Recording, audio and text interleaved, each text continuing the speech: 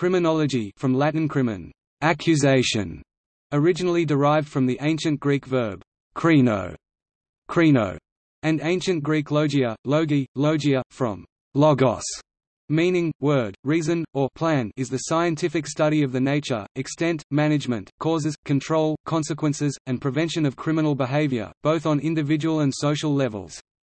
Criminology is an interdisciplinary field in both the behavioral and social sciences, drawing especially upon the research of sociologists, psychologists, philosophers, psychiatrists, biologists, social anthropologists, as well as scholars of law. The term criminology was coined in 1885 by Italian law professor Raffaele Garofalo as criminologia.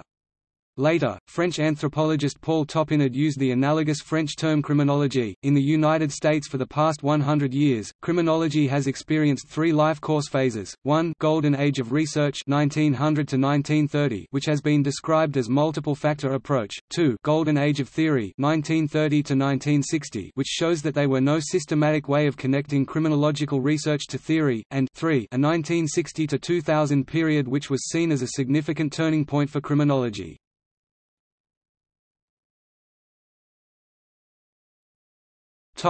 Criminological schools of thought. In the mid-18th century, criminology arose as social philosophers gave thought to crime and concepts of law. Over time, several schools of thought have developed.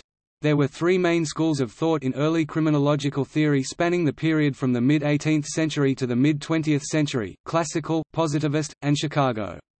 These schools of thought were superseded by several contemporary paradigms of criminology, such as the subculture, control, strain, labeling, critical criminology, cultural criminology, postmodern criminology, feminist criminology, and others discussed below.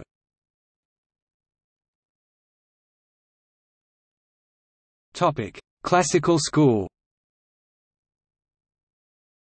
The classical school arose in the mid-18th century and has its basis in utilitarian philosophy. Cesare Beccaria, author of On Crimes and Punishments (1763–64), Jeremy Bentham, inventor of the panopticon, and other philosophers in this school argued, people have free will to choose how to act. The basis for deterrence is the idea humans are hedonists who seek pleasure and avoid pain, and rational calculators who weigh the costs and benefits of every action. It ignores the possibility of irrationality and unconscious drives as motivators. Punishment of sufficient severity can deter people from crime, as the costs penalties outweigh benefits, and severity of punishment should be proportionate to the crime. The more swift and certain the punishment, the more effective as a deterrent to criminal behavior. This school developed during a major reform in penology, when society began designing prisons for the sake of extreme punishment. This period also saw many legal reforms, the French Revolution, and the development of the legal system in the United States.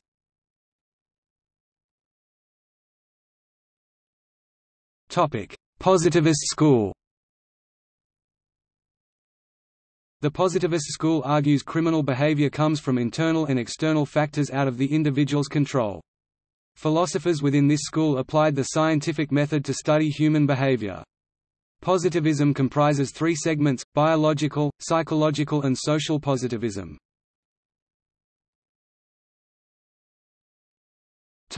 Italian school.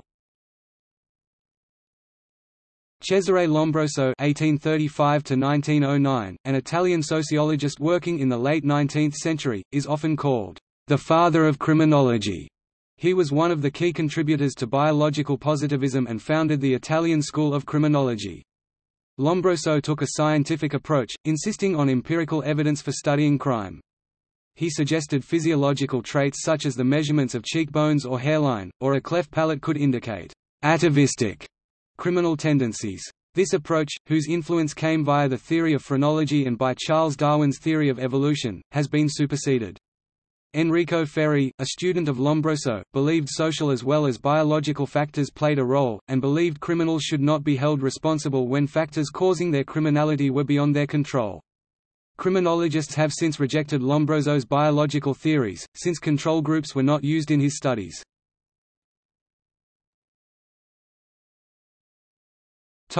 Sociological positivism.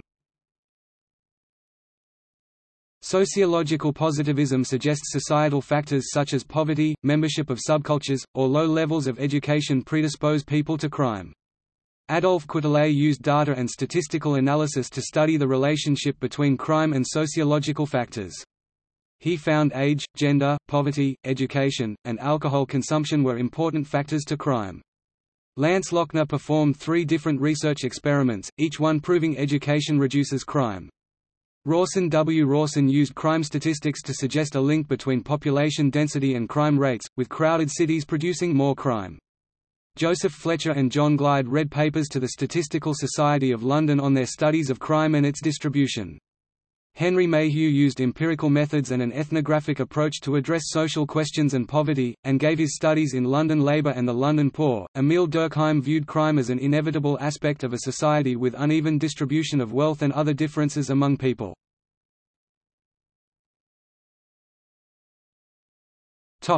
Differential association, subcultural.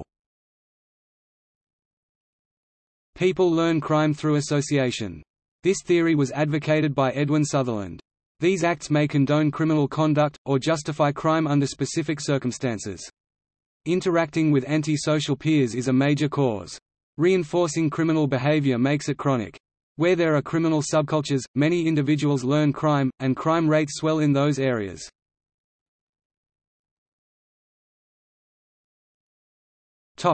Chicago School. The Chicago School arose in the early 20th century, through the work of Robert E. Park, Ernest Burgess, and other urban sociologists at the University of Chicago. In the 1920s, Park and Burgess identified 5 concentric zones that often exist as cities grow, including the «zone of transition», which was identified as the most volatile and subject to disorder. In the 1940s, Henry Mackay and Clifford R. Shaw focused on juvenile delinquents, finding that they were concentrated in the zone of transition. Chicago school sociologists adopted a social ecology approach to studying cities and postulated that urban neighborhoods with high levels of poverty often experience breakdown in the social structure and institutions such as family and schools. This results in social disorganization, which reduces the ability of these institutions to control behavior and creates an environment ripe for deviant behavior. Other researchers suggested an added social psychological link. Edwin Sutherland suggested that people learn criminal behavior from older, more experienced criminals with whom they may associate. Theoretical perspectives used in criminology include psychoanalysis, functionalism, interactionism, Marxism, econometrics, systems theory, postmodernism, genetics, neuropsychology, evolutionary psychology, etc.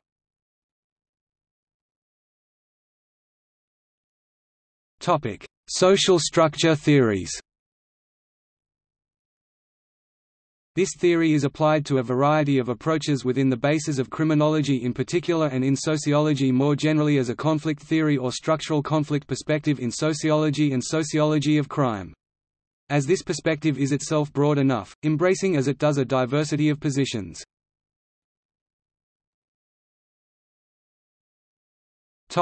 Social disorganization, neighborhoods. Social disorganization theory is based on the work of Henry Mackay and Clifford R. Shaw of the Chicago School. Social disorganization theory postulates that neighborhoods plagued with poverty and economic deprivation tend to experience high rates of population turnover.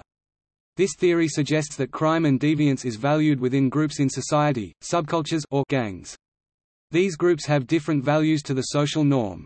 These neighborhoods also tend to have high population heterogeneity. With high turnover, informal social structure often fails to develop, which in turn makes it difficult to maintain social order in a community.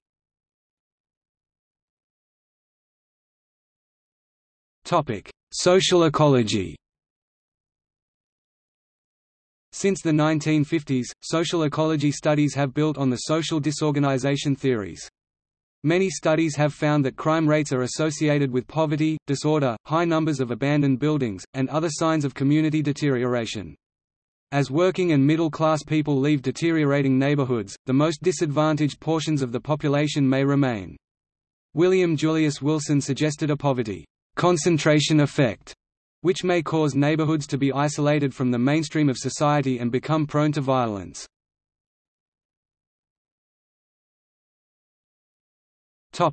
Strain theory, social strain theory. Strain theory, also known as Mertonian anomie, advanced by American sociologist Robert Merton, suggests that mainstream culture, especially in the United States, is saturated with dreams of opportunity, freedom, and prosperity—as Merton put it, the American dream. Most people buy into this dream, and it becomes a powerful cultural and psychological motivator. Merton also used the term anomie, but it meant something slightly different for him than it did for Durkheim. Merton saw the term as meaning a dichotomy between what society expected of its citizens and what those citizens could actually achieve.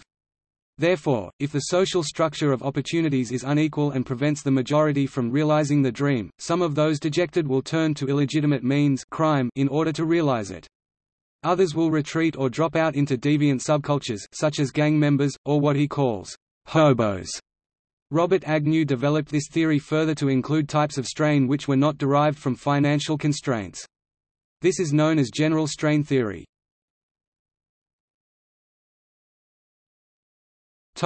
Messner and Rosenfeld institutional anomie theory.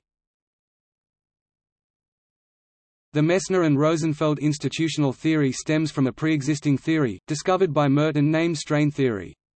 Rosenberger took his findings and offered a different approach to definition and based it on the assumption that everybody should already have the assumption that the American dream produces a society that is dominated by the economy and obsessed with the pursuit of success. The Messner and Rosenfeld institutional theory has many different views and definitions by many people, therefore this becomes a very flexible theory. Larraine Hughes found a correlation between economic pressure and how it combines the American dream and individualism to a high crime. Hughes came to final decision that, therefore, individuals that do not have the drive to succeed and achieve this goal will fail, despite social and cultural pressures. Samantha Applin then took an approach relating genders and the Messner and Rosenfeld institutional theory. Stated in an article by S. Applin, males make up what is considered normal subjects, and due to this, force women to lie on a boundary that expectation is outside the dominant cultural frame. Therefore, setting women back in the beginning stages of Messner and Rosenfeld institutional theory, Brian Stoltz began to research studies on the violence between youth and the correlation that it has on Messner and Rosenfeld institutional anomie theory. Stoltz found sated as well as the results showed graduating high school represents an important developmental stage in American society, as it ends the compulsory education, and is often followed by a significant decline in daily need and extra resources from your parents. Subcultural theory. Following the Chicago School and strain theory, and also drawing on Edwin Sutherland's idea of differential association, subcultural theorists focused on small cultural groups fragmenting away from the mainstream to form their own values and meanings about life. Albert K. Cohen tied anomie theory with Sigmund Freud's reaction formation idea, suggesting that delinquency among lower-class youths is a reaction against the social norms of the middle class. Some youth, especially from poorer areas where opportunities are scarce, might adopt social norms specific to those places that may include toughness and disrespect for authority. Criminal acts may result when youths conform to norms of the deviant subculture. Richard Cloward and Lloyd Olin suggested that delinquency can result from a differential opportunity for lower-class youth.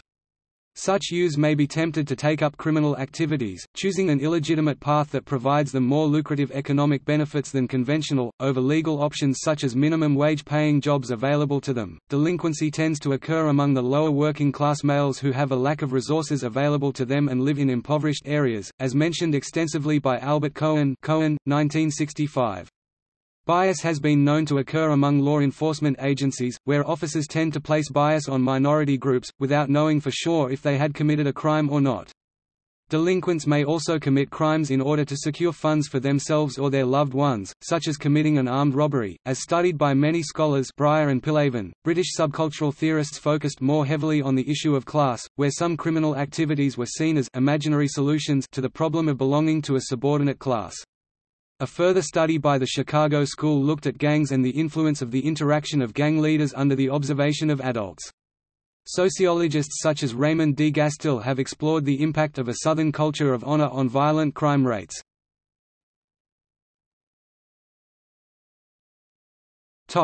Control theories. Another approach is made by the social bond or social control theory. Instead of looking for factors that make people become criminal, these theories try to explain why people do not become criminal. Travis Hershey identified four main characteristics: attachment to others, belief in moral validity of rules, commitment to achievement, and involvement in conventional activities. The more a person features those characteristics, the less likely he or she is to become deviant or criminal. On the other hand, if these factors are not present, a person is more likely to become a criminal. Hershey expanded on this theory with the idea that a person with low self-control is more likely to become criminal. As opposed to most criminology theories, these do not look at why people commit crime but rather why they do not commit crime. A simple example: someone wants a big yacht but does not have the means to buy one. If the person cannot exert self-control, he or she might try to get the yacht or the means for it in an illegal way, whereas someone with high self-control will more likely either wait, deny themselves of what want, or seek an intelligent intermediate solution, such as joining a yacht club to use a yacht by group consolidation of resources without violating social norms. Social bonds, through peers, parents, and others, can have a countering effect on one's low self-control. For families of low socioeconomic status, a factor that distinguishes families with delinquent children from those who are not delinquent is the control exerted by parents or chaperonage.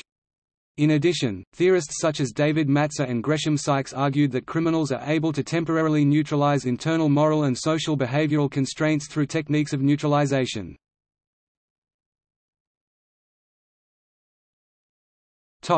Psychoanalysis and the unconscious desire for punishment. See main article Psychoanalytic Criminology. Psychoanalysis is a psychological theory and therapy which regards the unconscious mind, repressed memories and trauma, as the key drivers of behavior, especially deviant behavior. Sigmund Freud talks about how the unconscious desire for pain relates to psychoanalysis in his novel, Beyond the Pleasure Principle. Freud suggested that unconscious impulses such as repetition compulsion and a death drive can dominate a person's creativity, leading to self-destructive behavior. Felida Rosnick, in the article Mental Pain and Social Trauma, posits a difference in the thoughts of individuals suffering traumatic unconscious pain which corresponds to them having thoughts and feelings which are not reflections of their true selves. There is enough correlation between this altered state of mind and criminality to suggest causation. Sander Gilman, in the article Freud and the Making of Psychoanalysis, looks for evidence in the physical mechanisms of the human brain and the nervous system and suggests there is a direct link between an unconscious desire for pain or punishment and the impulse to commit crime or deviant acts.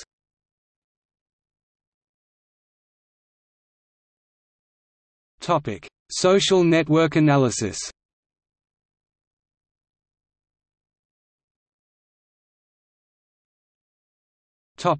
Symbolic interactionism. Symbolic interactionism draws on the phenomenology of Edmund Husserl and George Herbert Mead, as well as subcultural theory and conflict theory. This school of thought focused on the relationship between state, media, and conservative ruling elite and other less powerful groups. The powerful groups had the ability to become the significant other in the less powerful groups' processes of generating meaning. The former could to some extent impose their meanings on the latter, therefore they were able to label minor delinquent youngsters as criminal. These youngsters would often take the label on board, indulge in crime more readily, and become actors in the self-fulfilling prophecy of the powerful groups. Later developments in this set of theories were by Howard Becker and Edwin Lemmet, in the mid-20th century. Stanley Cohen developed the concept of moral panic, describing societal reaction to spectacular, alarming social phenomena, e.g. post-World War II youth cultures like the Mods and Rockers in the UK in 1964, AIDS epidemic and football hooliganism.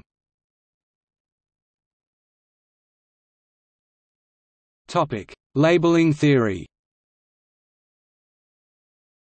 Labeling theory refers to an individual who is labeled in a particular way and was studied in great detail by Becker. It arrives originally from sociology but is regularly used in criminological studies. It is said that when someone is given the label of a criminal they may reject or accept it and continue to commit crime. Even those who initially reject the label can eventually accept it as the label becomes more well known, particularly among their peers. This stigma can become even more profound when the labels are about deviancy, and it is thought that this stigmatization can lead to deviancy amplification. Malcolm Klein conducted a test which showed that labeling theory affected some youth offenders but not others.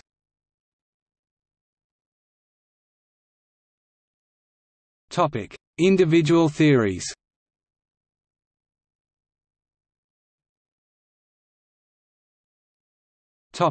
Traitor theories. At the other side of the spectrum, criminologist Lonnie Athens developed a theory about how a process of brutalization by parents or peers that usually occurs in childhood results in violent crimes in adulthood. Richard Rhodes' Why They Kill describes Athens' observations about domestic and societal violence in the criminals' backgrounds. Both Athens and Rhodes reject the genetic inheritance theories.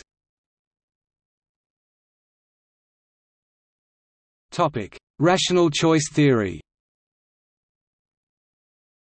Rational choice theory is based on the utilitarian, classical school philosophies of Cesare Beccaria, which were popularized by Jeremy Bentham. They argued that punishment, if certain, swift, and proportionate to the crime, was a deterrent for crime, with risks outweighing possible benefits to the offender. In Dei delitti e del pene on Crimes and Punishments, 1763–1764, Beccaria advocated a rational penology. Beccaria conceived of punishment as the necessary application of the law for a crime, thus, the judge was simply to conform his or her sentence to the law. Beccaria also distinguished between crime and sin, and advocated against the death penalty, as well as torture and inhumane treatments, as he did not consider them as rational deterrents. This philosophy was replaced by the Positivist and Chicago schools and was not revived until the 1970s with the writings of James Q. Wilson, Gary Becker's 1965 article Crime and Punishment and George Stigler's 1970 article The Optimum Enforcement of Laws. Rational choice theory argues that criminals, like other people, weigh costs or risks and benefits when deciding whether to commit crime and think in economic terms. They will also try to minimize risks of crime by considering the time, place, and other situational factors. Becker, for example, acknowledged that many people operate under a high moral and ethical constraint but considered that criminals rationally see that the benefits of their crime outweigh the cost, such as the probability of apprehension and conviction, severity of punishment, as well as their current set of opportunities. From the public policy perspective, since the cost of increasing the fine is marginal to that of the cost of increasing surveillance, one can conclude that the best policy is to maximize the fine and minimize surveillance. With this perspective, crime prevention or reduction measures can be devised to increase the effort required to commit the crime, such as target hardening. Rational choice theories also suggest that increasing risk and likelihood of being caught, through added surveillance, law enforcement presence, added street lighting, and other measures, are effective in reducing crime. One of the main differences between this theory and Bentham's rational choice theory, which had been abandoned in criminology, is that if Bentham considered it possible to completely annihilate crime through the panopticon, Becker's theory acknowledged that a society could not eradicate crime beneath a certain level. For example, if 25% of a supermarket's products were stolen, it would be very easy to reduce this rate to 15%, quite easy to reduce it until 5%, difficult to reduce it under 3% and nearly impossible to reduce it to zero, a feat which the measures required would cost the supermarket so much that it would outweigh the benefits. This reveals that the goals of utilitarianism and classical liberalism have to be tempered and reduced to more modest proposals to be practically applicable. Such rational choice theories, linked to neoliberalism, have been at the basics of crime prevention through environmental design and underpin the market reduction approach to theft by Mike Sutton, which is a systematic toolkit for those seeking to focus attention on crime facilitators, by tackling the markets for stolen goods that provide motivation for thieves to supply them by theft.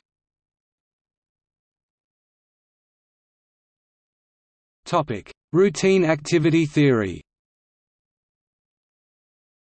Routine activity theory, developed by Marcus Felson and Lawrence Cohen, draws upon control theories and explains crime in terms of crime opportunities that occur in everyday life. A crime opportunity requires that elements converge in time and place, including a motivated offender, suitable target or victim, and lack of a capable guardian. A guardian at a place, such as a street, could include security guards or even ordinary pedestrians who would witness the criminal act and possibly intervene or report it to law enforcement. Routine activity theory was expanded by John Eck, who added a fourth element of place manager, such as rental property managers who can take nuisance abatement measures.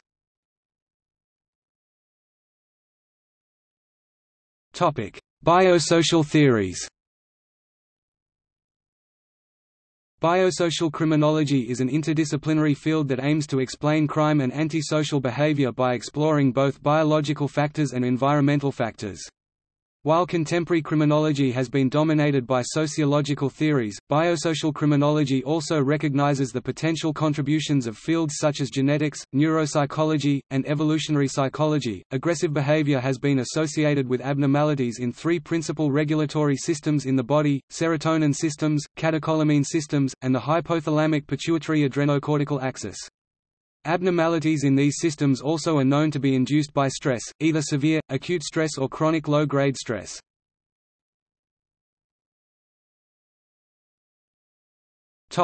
Marxist criminology. In 1968, young British sociologists formed the National Deviance Conference (NDC) group. The group was restricted to academics and consisted of 300 members. Ian Taylor, Paul Walton and Jock Young, members of the NDC, rejected previous explanations of crime and deviance. Thus, they decided to pursue a new Marxist criminological approach. In the new criminology, they argued against the biological positivism perspective represented by Lombroso, Hans Eysenck and Gordon Trasler. According to the Marxist perspective on crime, defiance is normal, the sense that men are now consciously involved in assuring their human diversity. Thus Marxist criminologists argued in support of society in which the facts of human diversity, be it social or personal, would not be criminalized. They further attributed the processes of crime creation not to genetic or psychological facts, but rather to the material basis of a given society.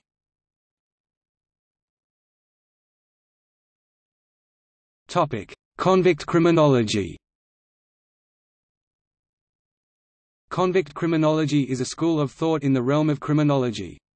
Convict criminologists have been directly affected by the criminal justice system, oftentimes having spent years inside the prison system.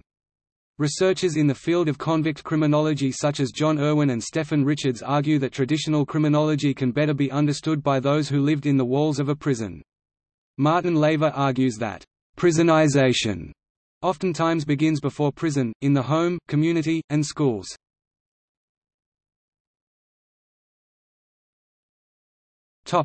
Queer criminology.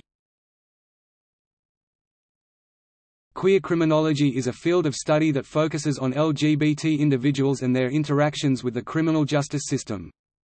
The goals of this field of study are as follows: to better understand the history of LGBT individuals and the laws put against the community, why LGBT citizens are incarcerated and if or why they are arrested at higher rates than heterosexual and cisgender individuals, how queer activists have fought against oppressive laws that criminalize LGBT individuals, to conduct research and use it as a form of activism through education. Legitimacy. The value of pursuing criminology from a queer theorist perspective is contested. Some believe that it is not worth researching and not relevant to the field as a whole, and as a result is a subject that lacks a wide berth of research available. On the other hand, it could be argued that this subject is highly valuable in highlighting how LGBT individuals are affected by the criminal justice system.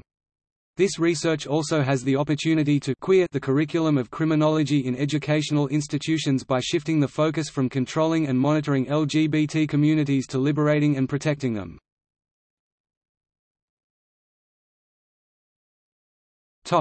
Cultural criminology.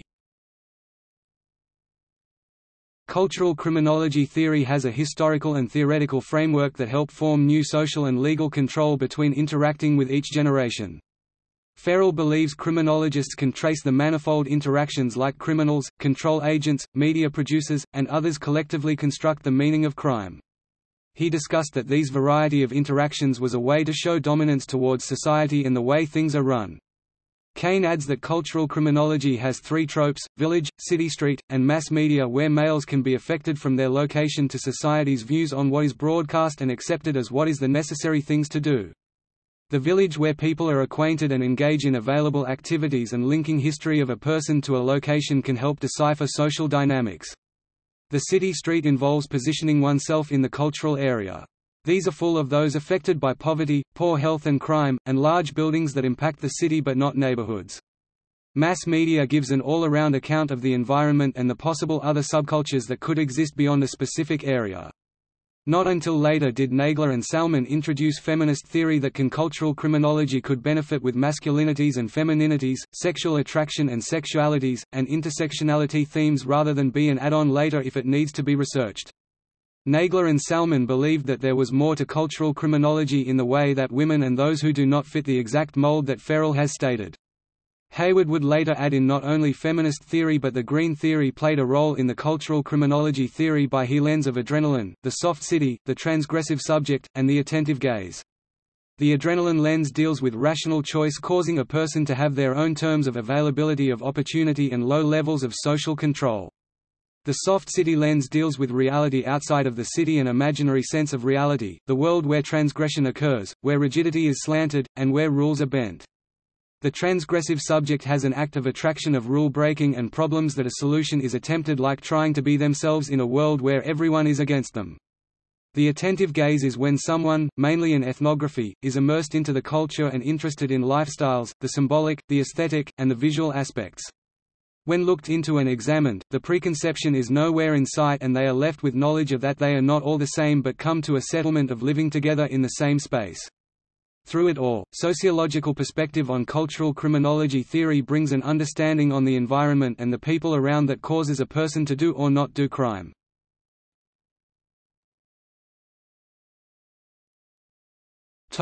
Relative deprivation theory.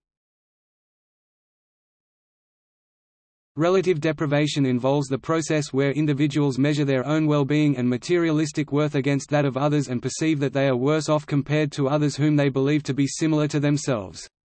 When humans fail to obtain what they believe they ought to or what they believe they are entitled to have, they can experience a vast range of emotions, such as anger, injustice, disadvantaged, discontent, jealous, etc.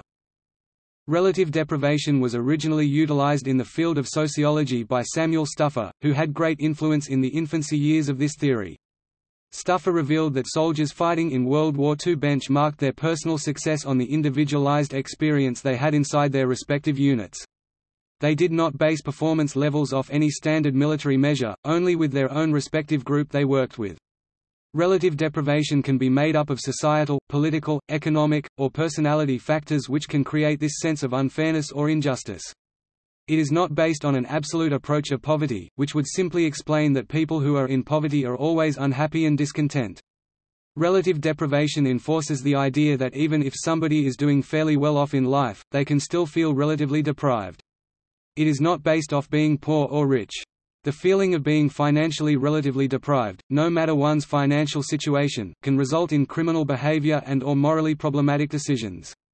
Relative deprivation theory has increasingly been used to partly explain crime due to the fact that rising living standards can result in rising crime levels. The criminological theory of relative deprivation explains that people who feel jealous and discontent, therefore might turn to crime to get the things that they can't afford but others have.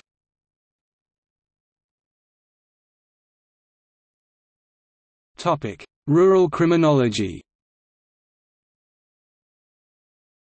Rural criminology is the study of crime trends outside of metropolitan and suburban areas.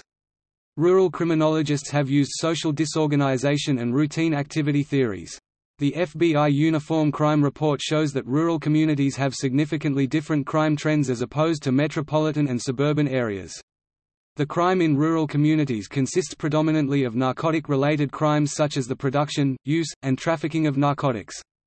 Social disorganization theory is used to examine the trends involving narcotics. Social disorganization leads to narcotic use in rural areas because of low educational opportunities and high unemployment rates. Routine activity theory is used to examine all low-level street crimes such as theft. Much of the crime in rural areas is explained through routine activity theory because there is often a lack of capable guardians in rural areas.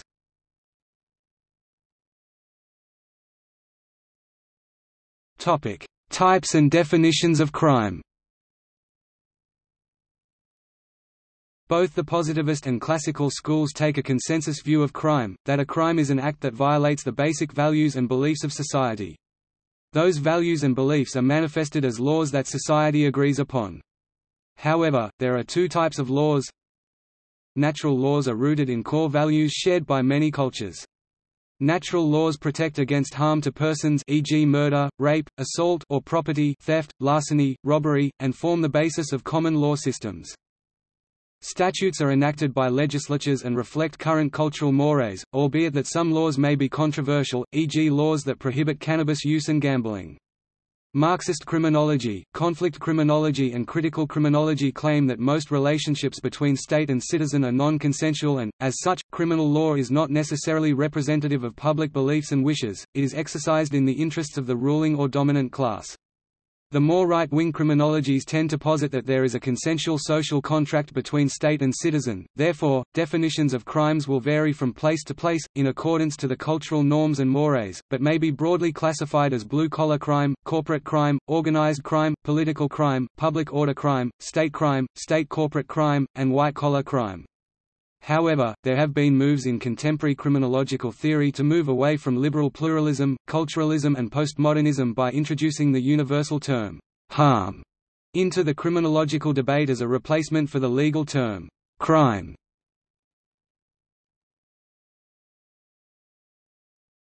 Subtopics. Areas of study in criminology include comparative criminology, which is the study of the social phenomenon of crime across cultures, to identify differences and similarities in crime patterns. Crime prevention, crime statistics, criminal behavior, criminal careers and desistance, domestic violence, deviant behavior, evaluation of criminal justice agencies, fear of crime, the International Crime Victims Survey, juvenile delinquency, penology, sociology of law, victimology.